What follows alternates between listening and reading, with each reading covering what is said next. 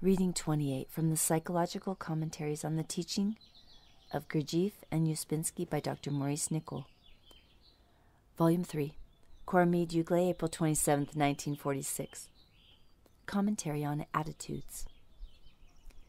We have not spoken for some time about attitudes. In the last paper we spoke about false personality and imaginary I. It was said that these two work conceptions are different. Yet sometimes they come close together. I will review briefly, in a slightly different way, the difference between false personality and imaginary I. False personality is that which gives you an entirely unreal existence and only attracts to you unreal things. It makes you identify with what is not yourself. On one occasion, I was talking to Mr. Ouspensky about this, and he said, "It is a great handicap to have a long line of descent." I asked him why this was, and he said that people identify with their ancestors, and yet they themselves are born into the world completely free from ancestors. That is, their real essence comes into the world quite apart from the conditions into which it is born. In so many words, he added, if you feel pride in your origin in time and space, you will never get to your real self. I remember that he repeated to me twice that we have to understand that we are not born through our parents, but that our essence comes down from the stars as something quite independent of our origin. In other words, what we have to understand is that in self-remembering, we do not remember our ancestry or even our parents. We came down from an entirely different source.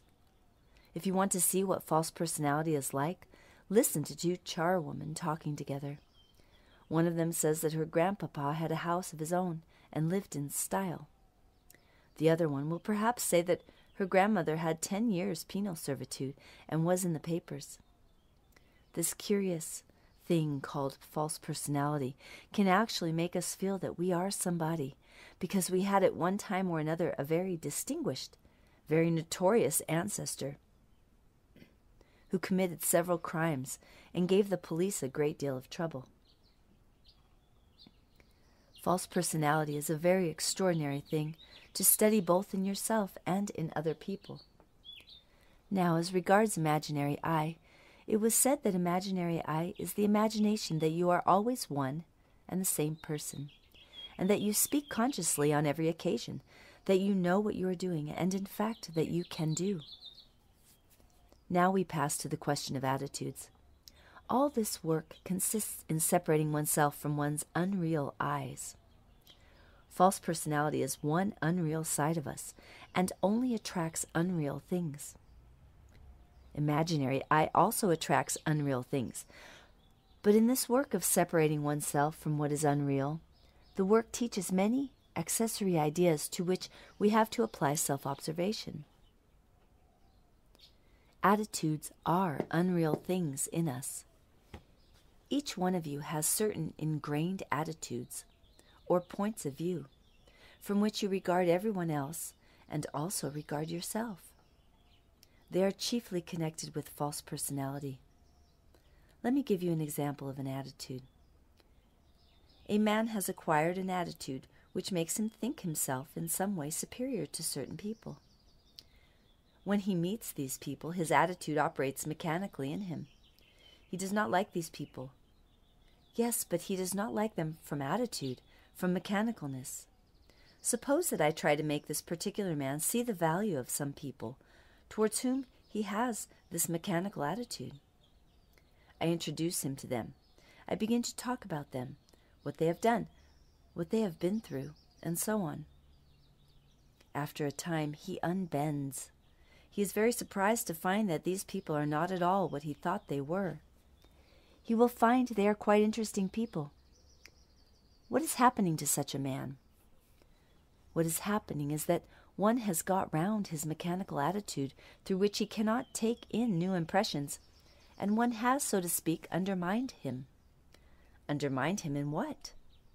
Undermined his false personality, his negative and restricting attitude, and freed him therefore from part of his mechanical acquired side.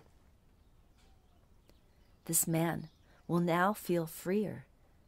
The very expression of his face will begin to change.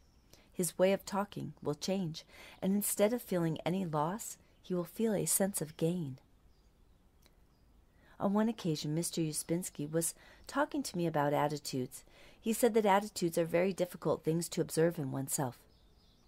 He said they are laid down very early in us through our acquired psychology, through what we have been taught, and they are, practically speaking, always negative attitudes.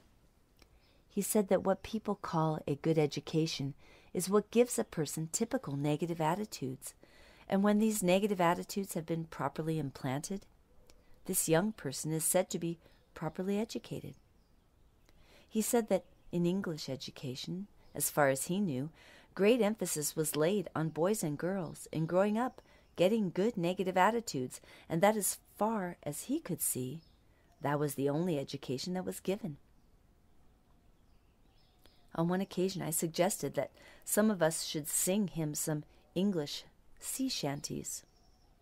I was standing near him at the time, and he smiled at me and looked at me and said, "Most of these people have been brought up with typical negative attitudes. How could they possibly sing sea shanties?" I could not bear sea shanties sung with an Oxford accent. Now, negative attitudes become gradually fixed in us and then become buffers. A typical negative attitude, unless one escapes from it, gradually settles down, as it were, and becomes crystallized out as a buffer. Once it has become a buffer, it is very difficult to see. A buffer, I will remind you, is that which prevents us from seeing contradictions in ourselves. That is why a well-buffered man is often such a success in life. He appears to have a strong will.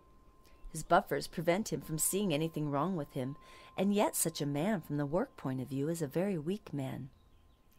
He is very low down in the scale of being. Sometimes people have brought to me people for this work, and I have seen that they have very strong buffers. Then I know that it will be practically impossible to teach this work to them, because they are too weak inside. That is, they have nothing behind their facade of buffers which keep them in good humor with themselves. And if one should try to destroy a buffer in such people, they might literally go mad, because they have nothing internal, nothing behind them, nothing real. In this work, we begin with the idea of impersonal self-study. That is, we begin with the idea that we have to obtain knowledge of our being. This can only begin, obviously, by means of turning round and looking into ourselves consciously, noticing how we speak and behave, and so on. This is a movement inwards. Only in this way can a man begin to separate himself from himself. One part of this practice of conscious self-study is to observe our attitudes. When we reach the point of being able to observe attitudes to a small extent, this actually starts something going in us, which may lead to something strange, to new thoughts and feelings. So it is said that this work begins with self-observation.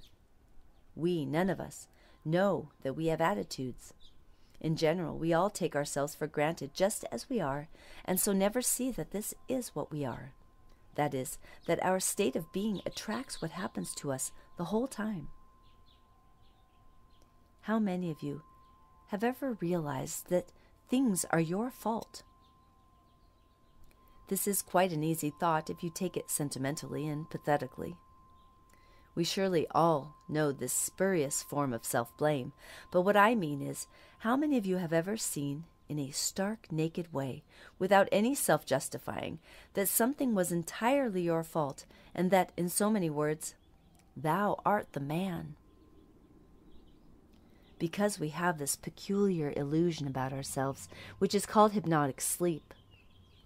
In the work, we do not imagine that we have any particular attitudes. Now, as was said, our attitudes are practically always negative attitudes, by means of which we distinguish ourselves from other people, and so stimulate this false conception of ourselves, called false personality. Mr. Ouspensky once said, "We must get to observe and know all our negative attitudes. We may, in a sense, observe our negative attitudes, but we take them as being perfectly right." But, he added, the point here is that we really do not see that they are attitudes implanted in us by our education and by imitation, and that they are not really ourselves at all, he said. We must not only observe, but know well in our memory what our attitudes are, definitely and permanently. And he added, negative attitudes never pay. They simply make you empty. And when we once realize this, we have no right and no excuse for identifying with them. On another occasion, he said, attitudes never think. They work automatically. They are like hard places in the intellectual center, like crystallized thoughts, and since they are practically always negative, they finally become buffers. He once asked me, "How do you know when a person is speaking from fixed attitudes?" I said I did not know, and he said, "You should know it at once. You become bored. You begin to yawn when a man is speaking from fixed opinion. He is not thinking. Now, attitudes are laid down in the intellectual center, and they take the place of real individual thinking. They affect the emotional center, but their starting point is in the intellectual center. If you see a person full of acquired attitudes and nothing else, you will feel at once that it is impossible to speak to this person. That is, you cannot free his thinking from these acquired attitudes. On another occasion, Mr. Ouspensky said, "If you are full of negative attitudes, you will never be able to get in touch with any of the higher parts of centers in yourself, and so not with any higher level of being." He gave an illustration. He said, "When you have a great many negative attitudes of which you are quite unaware, and which you have accepted as being you, it is just as if you have an enormous number of overcoats, and you keep on wearing all these overcoats all the time, and so it is impossible to reach you. In such a case," he added, "a man cannot pass through the narrow way of this work, which is a question of inner sincerity. He will not be able to get through the doors and narrow passages unless he begins to discard all these overcoats that he knows nothing about and takes as himself." I would add that you may be able to observe attitudes in other people fairly well, and we know when a person is speaking from a typical attitude. It is certainly tiresome. It is far more difficult to observe typical attitudes in oneself, and yet this has to be done. You can notice it partly by watching your intonation. This is one way out of many. When you are speaking from attitude, you will notice that you are speaking in a flat, dead voice. You will notice this in other people, so try to see it in yourself. Then you may begin to see how ordinarily your life is made perhaps so unhappy because of these attitudes which you have acquired and never seen through.